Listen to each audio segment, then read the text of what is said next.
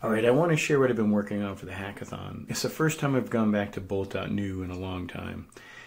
And I was a bit worried because of everything I've done so far with cursor and with rules. And when I did use Lovable for a bit, it was great until it wasn't. I think it was great for quick application UIs, SaaS product type, not even SaaS, like landing pages. But after that, it would just typically let me down.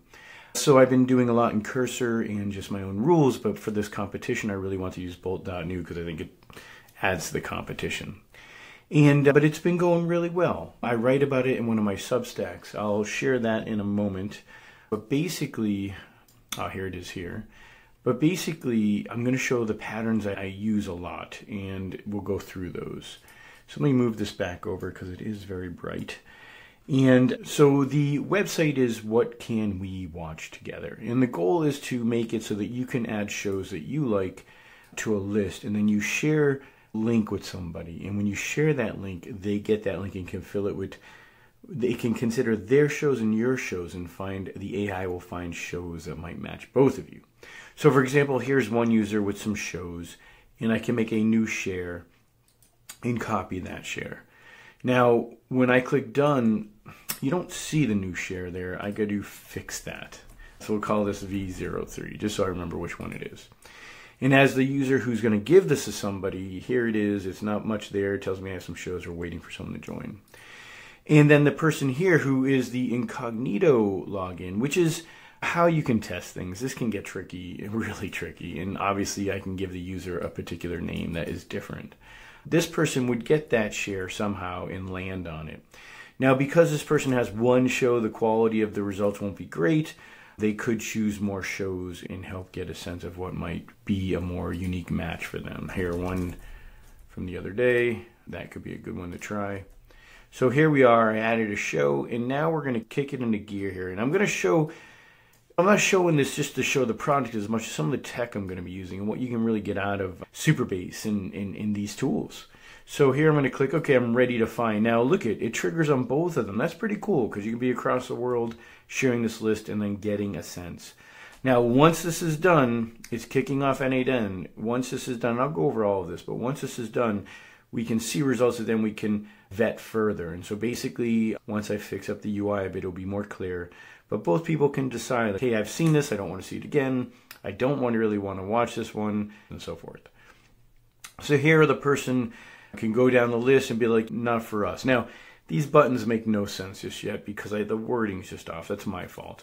But if I say dark is not for us, that's just me voting it down, and it goes down on both lists. But see how it jumps like that? Just little details I got to fix up. This one I could say person of interest. I could say on the left, the person, me who shared this, could say, hey, I love this one. And then this person's, oh, I see, they already said they love it. I'm going to say I love it too. And then that could trigger the moment we think when we go sit down to watch something together. And that's the basic gist of how this is supposed to flow. And all these details take time. Just get it in front of you and the users, get some feedback, get some thinking going, and keep building. So what was the tech that brought this together? Okay, of course, Bolt. Bolt.new it's going well. I thought it would not go so well, and I've used it a long time ago when it first came out, and it was very impressive then. But like all these things, I think Lovable jumped over into be the winner for me because it just was a little bit more, I don't know why actually. I think they're both great. I think because Lovable had Superbase out of the gate. Lovable, I was able to deploy again and again without losing connections to the URL. Things have changed. Things have gotten more mature. Using Bolt, I had a problem the first time doing this. I was being very opinionated. Next thing you know, I couldn't integrate it to Superbase. It said, hey, I can't do Next.js in Superbase. It's fine. Just do it the way you want. Oh, look at, they even have Stripe there. And so I let it do it the way it wanted in the second try, and things have been going great. I think I had one battle with the UI because of some weird z-index thing, but it fixed it after a bit of back and forth. Sometimes I get a little bit short with it, but it worked. So that's been going well, and I like how it did the UI. It thought of all of this. So if I go back to, I don't want to say all of it. It really has done a lot of this nice touches. Like this here is using the TMDB, so it's like a movie database to say, hey, as the person types, we're going to find this database and use this database, this API, to find movies and stuff or TV shows that they might like, and then show the poster. This is great. And this is exactly what I wanted in the past, wanted to build. But again, now it just built it for me. So Bolt is the driving force there, obviously, as I use it to build out the code. Now, I integrated it into Superbase. When you're using these tools, you're stuck with the hosted Superbase, so I had to use the hosted version. You can see that I have real-time events on and auth policies, so you really got to be on the game here. It did it for me, but maybe I help by just emphasizing how the policies need to work. This is tricky. Like, I'm basically saying, you know what? A, no one can see my movies or shows but me. B, when I share this with someone, they might not be a user, so only they can see this share. That's pretty hard. But with a little bit of prompting and emphasis on the goals and the security, it was able to pull off the row-level security it needed for that. Finally, when the person goes here and clicks that button, they don't need to click it later on. I need to get to a place where I'm ready to go more automatic. But when they click that, all it does is it changes the status of the share. So the share goes from pending or waiting for that viewer to ready to watch together. But in between there is AI is generating, or AI is working on things. So when they click that button, it changes to a different state. And what happens is N8N is sitting here listening. And in that process, so what happens here is when Superbase finally, with their webhook, so let's see if I can find that one, I always forget it. We have a webhook here that will set the URL to be triggered when there's an update to that database, to that row. And when that row meets a certain requirement, so let's see if we could find that one. Here it is. So when that row comes in and it's working on matches, it's basically telling N8N, hey, it's ready to run.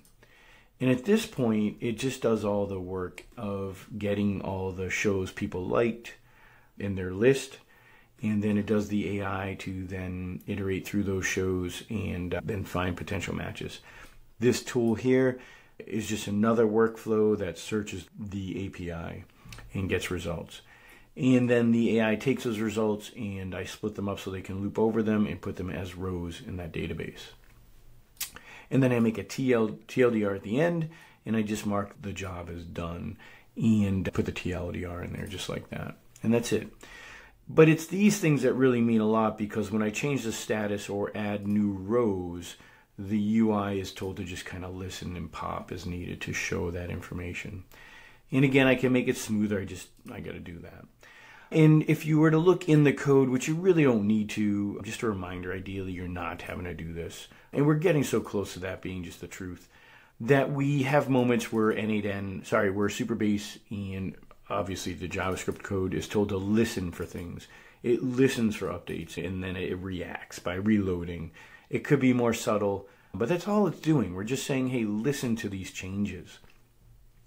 And at this point, we have our real-time events. We have the API being used, the TMDB API. Really fun stuff for this. For me, I just like this stuff. And so with their API, we're able to do that type of nice interface. Lastly, Coolify is just listening. So I have Coolify running. It's a nice hosting solution, self-hosting or hosting with their company. And as things are pushed to that particular branch, the system just keeps deploying and just keeps hosting. It's really that easy. And then it builds it out and you see it within, half a minute maybe. So my updates are seen live. And that was easier because with Bolt, in any of these things, when you start to build something complex, it can be hard to QA it inside of its tool. And even in some ways to see if it's working. QA is that, but I'm like, even just to build it. So to get it outside of here and to see it at that extent was really helpful. But that's about it for that. I got a lot more detailed work to do. I'm going to add social login, which is part of Superbase, and I'll be going through that. But this is how I used Bolt to build out this tool, this app. Some nice patterns, and you just start seeing how, I don't want to say easy, but how possible it is to connect these dots, or it's like Lego bricks. It's like these are ready to go bricks that we can start putting together to make these complex things, or yeah, I would say complex in some ways. We have AI, we have automations. I can have that send up an update every week, every month. You can see how it can keep going and going with features without me coding anything. All right, thank you.